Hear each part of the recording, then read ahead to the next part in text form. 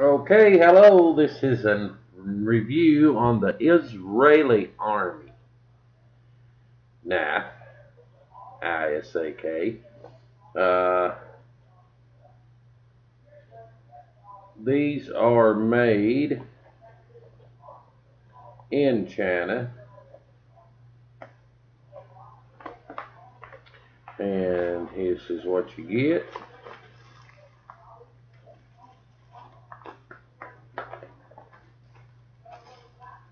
And this is the red model, which is the smaller model. They do make a blue, which is a larger folder. And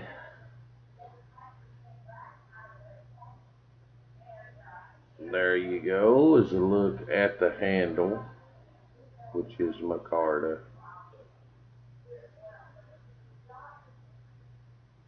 It's got the pocket clip, which is right or left side.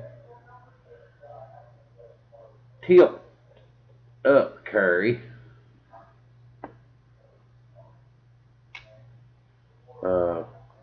This tip. Got you lanyard hole, glass breaker.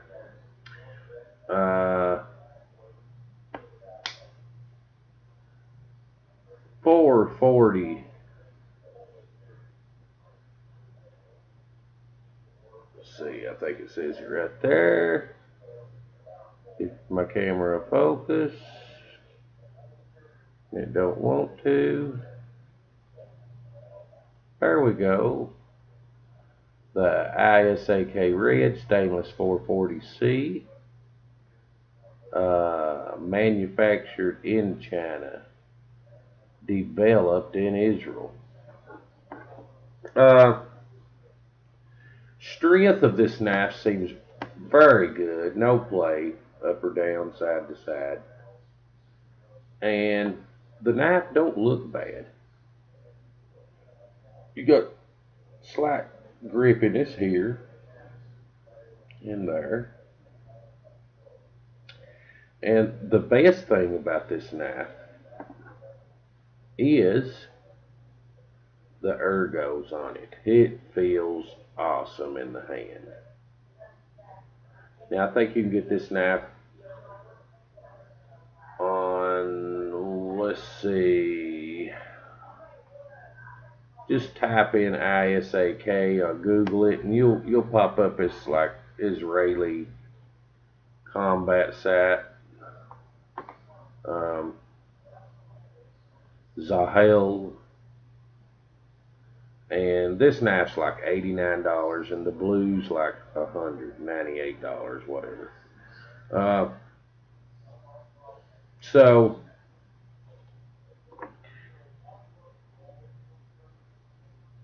looks wise, it's a great looking knife.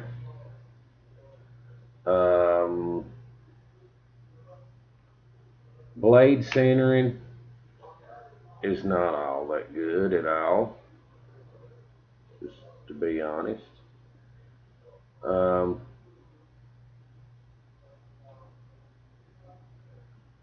But what I really like about this knife is the ergos on this knife are really great. So if you had to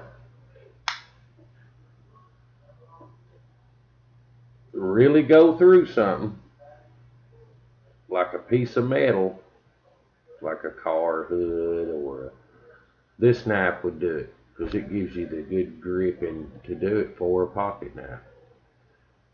Again, the ergos on this knife, just the way it feels in your hand, is awesome. And the pocket clip, I'm sure, it's good and functional. Really a good looking knife. You see how they sand out the red? Give you a better idea there.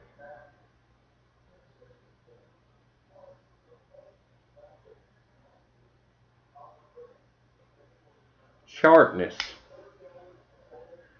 Not that sharp out of the box. I doubt if it would even cut paper. but we'll try. No, see. So it definitely needs an edge. Yeah, if you was going to cut a piece of cord or something, you know, it's going to do that. But definitely, I'm going to put a good edge on it. Higher popping edge. Really a good looking knife. It killed that light.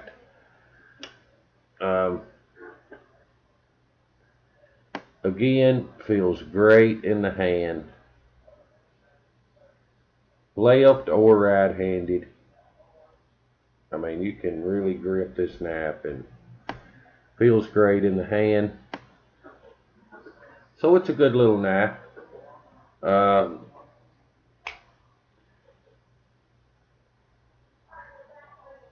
So that's just about it with this knife. I mean, it's a really a good little knife. It takes a while to get these in if you order them from Israel. Takes a week or 2 weeks. So, but you'll get them, and because I don't know where else they're selling them, and these are supposedly made for special forces, Israeli special forces. So no, it's not really intended as a fighting knife. As far as that goes, it's just a good little handy pocket knife. This is the small size. It'll be what you would want. Now they do make the blue, which is bigger, but this one, it's not bad. As far as blade length, you're looking at what, a 3-inch blade. Overall, it's what, 8 inches, something like that. So you got a 3-inch blade there, 3 1/4 or something. 440C stainless. So it'll definitely, you know, hold up as far as looks on the blade. Don't have to worry about rust and that sort of good stuff. So there you go.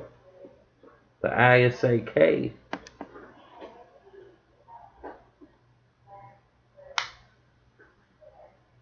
So remember, these are made in China though. If you're wanting a knife made in Israel, you're going to have to buy a Star or Star.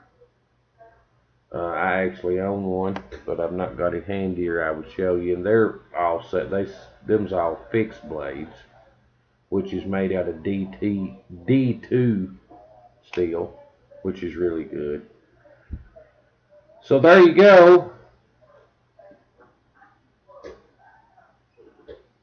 Have a good one, and we'll see you on the next one. And don't pay over $100 for this knife, in my opinion. You can order it for $85 from Israel, and you can order the blue one for $100, which is bigger, which is probably what you may want. But even the little red is good size, so little red to do the job too. And super strong knife. No, I wouldn't say it's a collector's knife or anything like that, but if you want a good everyday carry that you're just going to be cutting anything and everything with, this might be right up your alley. Because great ergos on these knives. They feel great in your hand. So have a good one, and we'll see you on the next